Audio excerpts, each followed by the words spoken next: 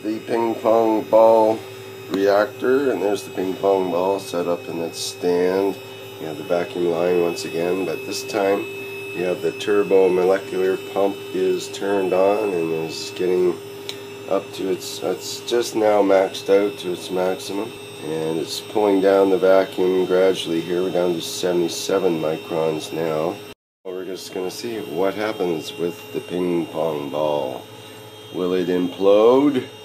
Stay tuned for the next episode.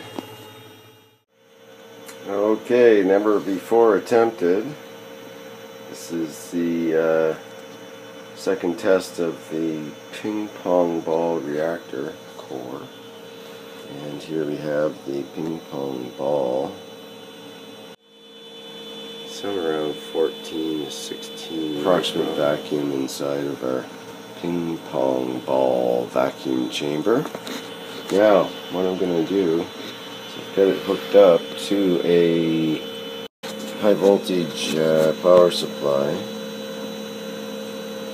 from a plasma ball, and we're going to see if we can make the ping pong ball ionize its gases and light up.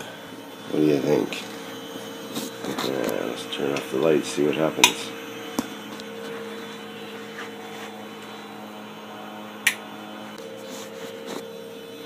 Okay. There we go. Great. If I touch the ping pong ball, you've got some of the hoses lit up as well. And you can barely see, I can see the ping pong ball quite well, but it doesn't show up in the camera very well until I touch it. And I touch it and ouch! Got zapped. I get zapped by the brass fitting underneath, even though there's a hose connecting, a rubber hose, plastic hose connecting the sphere with the high voltage. I still managed to get. Wow, that's pretty cool. Things are dying down. I gotta see what's going on here.